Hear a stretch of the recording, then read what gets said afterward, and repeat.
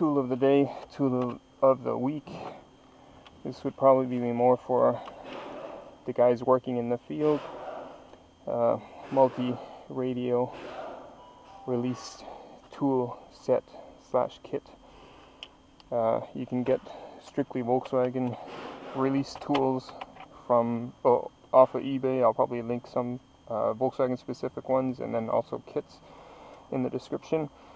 And depending on the radio, you either need, on the Volkswagens, you either just need 2 release tools or 4. This one requires 4. And again, it comes with different tools: BMW, Opel, Blaupunkt New. I even saw Mercedes, Porsche, Clarion, Sony, Becker, Kenwood, Clarion again.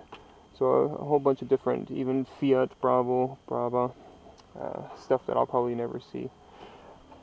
Worth having though if you're in a shop that works on different makes and models.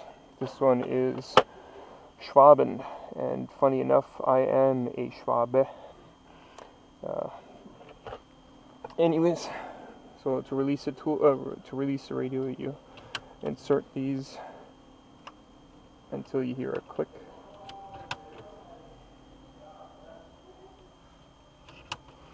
And they usually indicate R or left, R or L for right, left. If it doesn't fit one way, or it doesn't click one way, just flip it, go the other way. So they're all these 4 are clicked in, depending on how old the radio is, and if it's never been moved before, it'll be quite stiff to remove. So once you've got them in, you just sort of pull on it and hope that it comes out. This one, we suspect a radio draw, so we're just going to disconnect it. The radio itself actually doesn't even work. So we're just going to disconnect this guy.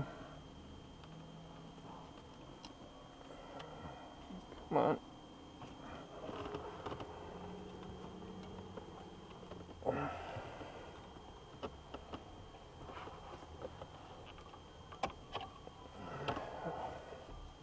It's one of the newer multi-plugs, just slides apart. This one here, I mean, on the old radios, you used to have individual plugs that you pull one at a time. So there you have it, radio release tool, quite worth having. And then obviously when you put it back in, all you need to do is remove the retainers.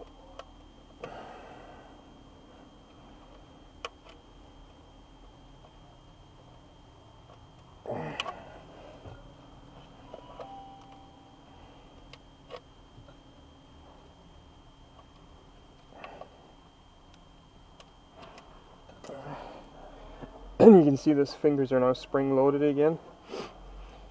So all you need to do is push it into place and you hear it clicking. You don't need the tools to put the radio back in. Thanks for watching.